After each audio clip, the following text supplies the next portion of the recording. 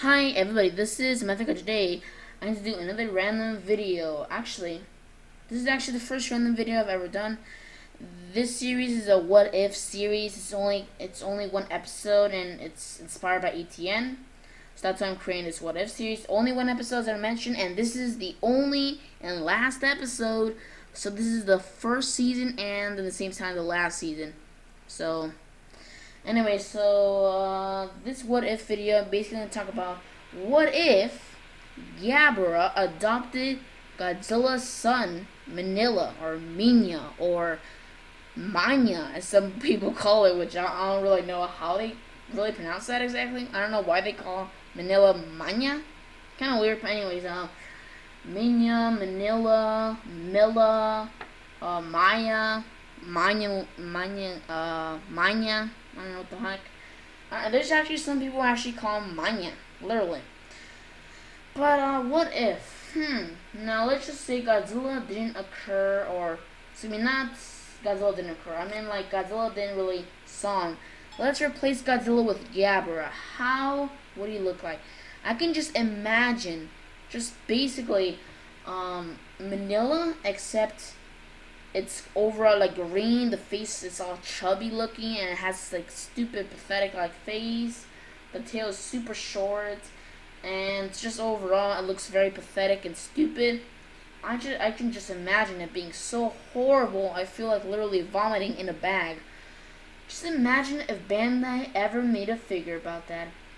I wonder.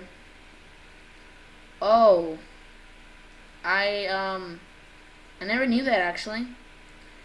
Bandai did actually make a figure about that. Wow. That's pretty stupid actually. So this is basically how I think Gabara. This is how I think Minilla would look like if Gabara adopted Minilla. This is a perfect example right here. Perfect example. We have the stupid, pathetic face. The tail is kind of short. The detail overall is disgusting me a lot, and just overall looks pretty pathetic. Overall, the detail looks stupid. Sizing 8 inches, pretty big, and this figure actually costs $60, which I'll rather get I'll rather get this figure over the Memorial Box Godzilla 1984.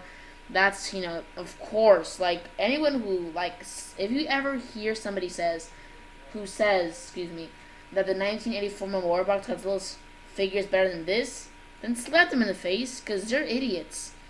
And if you didn't know, that's sarcasm, because, of course, this figure really, really sucks so much. But this is basically the end for this random video.